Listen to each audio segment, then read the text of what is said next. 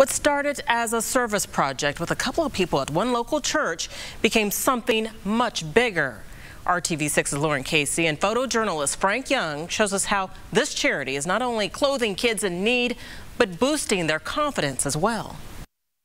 We see all sorts of families that come from the domestic violence situations to foster parents to single moms trying to make it. Heidi Taylor sorts through clothes at the LambsWear headquarters in Lawrence. The organization serves between 200 to 250 children each month. Right when LambsWear got started, a family came in and the little boy got some Batman underwear, and his response was that these are dope undies. Their goal?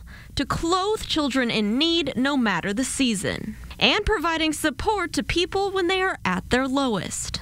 We've had one woman that when I called back, she was crying because she was beat up by her boyfriend the night before, and she was pregnant, and she didn't have any way to get to the hospital. So sorry. We see everything. LambsWear. The word lamb comes from Psalms 23, and the word wear speaks for itself. The donated clothes are brought here to their facility in Lawrence. They're bagged up and then taken over to the sorting table. Volunteers will sort through these clothes between boys and girls, different sizes, and also fall, winter, or spring, summer. They'll put them in these bins, and then they're ready for pickup.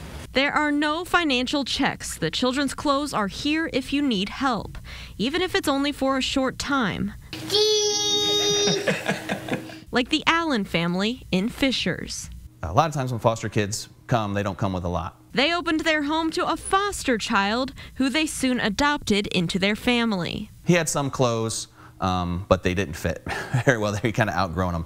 So, and we weren't expecting a newborn. So, amongst all the other things, having to get a crib ready, formally we also had to find daycare, care for him. One of the things we had to do was find clothes. The store warehouse space keeps expanding to meet the need right here in Indianapolis, and they hope this charity can continue to work and serve our community. With photojournalist Frank Young, Lauren Casey, RTV6. LambsWear is looking for donations. They're taking children's clothes, new socks, and underwear. They don't take juniors or adults' clothes simply due to space limitations. If you need help providing clothing for your children, you can call them at 317-721-1664 or contact them online. We have posted more information at theindychannel.com/hotbutton.